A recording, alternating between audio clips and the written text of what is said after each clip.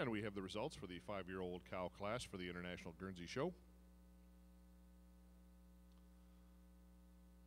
Our junior first place winner, entry 287, Right Stock Blue Spruce Ellen, Skylar Plucker, Chancellor, South Dakota.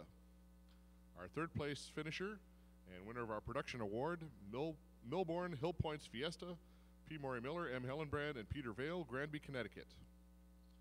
Our second place finisher and Bred and Owned Award winner, Levon Farms Regency Adore, John and Bonnie Ayers and Todd Moore, Mechanicsburg, Ohio. And our overall winner, as well as our Best Udder Award winner, Lance Farm Preppy Indy, Melinda Rushing, Perkins, Oklahoma. Congratulations.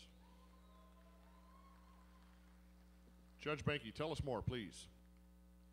I'm glad to hear that she's a crowd favorite because she's my favorite too. Just a beautiful uddered, great balanced dairy cow to win the class.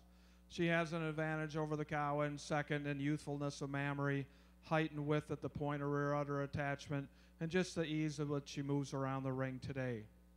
Not to take anything away from the beautiful dairy frame of the cow in second. She's clean boned and angular. She's got that great open rib that I love to see. She's smooth in her forudder, and she uses her advantage and mammary system to place over the massive cow that's in third.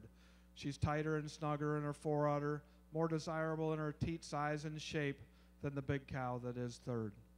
You got to admire this big cow for her size and scale and length and frame. She put a lot of milk through that udder and has tremendous height and width to her rear udder. She has an advantage in frame today over the little cow that comes next in line, but this little cow has a really, really good udder. She's blended extremely well in the forudder. She's got uniform width up the top to the top of her rear udder today, and she uses her advantage in teat placement to go over the bigger cow that's next in line. I do admire this fifth cow for the great width to her rump and width to her udder, just not quite the teat placement I need to move her up into that fourth spot.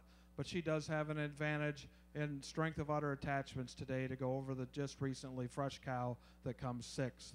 But a beautiful cow to win the class. Congratulations. Let's give them another nice round of applause.